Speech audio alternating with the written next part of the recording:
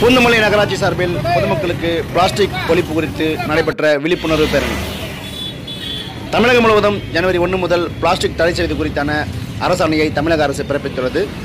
இதனைத் தொடர்ந்து தமிழகம் முழுவதும் பிளாஸ்டிக் தடை குறித்தான விழிப்புணர்வு பொதுமக்களுக்கு ஏற்படுத்தப்பட்டு வருகிறது. இந்நிலையில் திருவள்ளூர் பூந்தமல்லி நகராட்சி ஆணையர் டிட்டோ அவர்களின் தலைமையில் பிளாஸ்டிக் ஒழிப்பு குறித்து சுமார் 100க்கும் மேற்பட்ட நகராட்சி ஊழியர்கள் கலந்து கொண்ட விழிப்புணர்வு பேரணி நடைபெற்றது.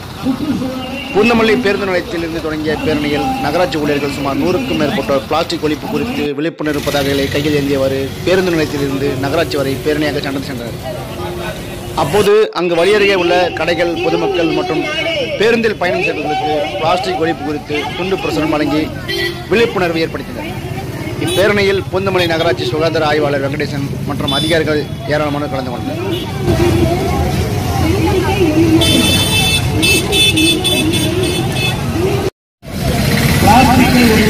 உலகை காப்போம், பிளாஸ்டிக் இல்லாத